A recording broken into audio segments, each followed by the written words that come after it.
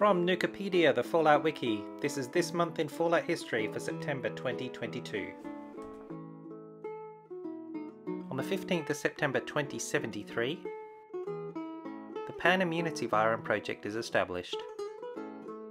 This was an attempt to protect people from viruses with a virus, but it led to FEV.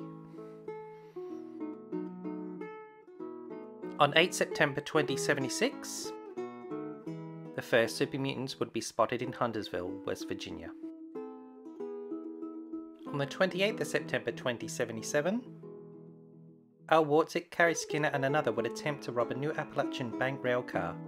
The heist is unsuccessful and the Central Trading Yard building would be destroyed in the attempt. Also in September 2077, the Free States would secede from the United States and promptly retreat to their bunkers.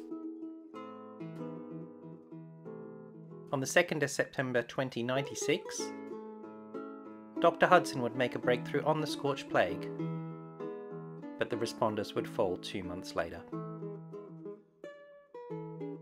In September 2236, Enclave construction crews and super mutant slaves start excavation on Mariposa. In September 2281, the Powder Gangers take over the NCR Correctional Facility, crippling NCR Vegas trade. In September 2287, the Gunners attack Quincy, taking the town within an hour. A group of 20 would escape with Preston Garvey.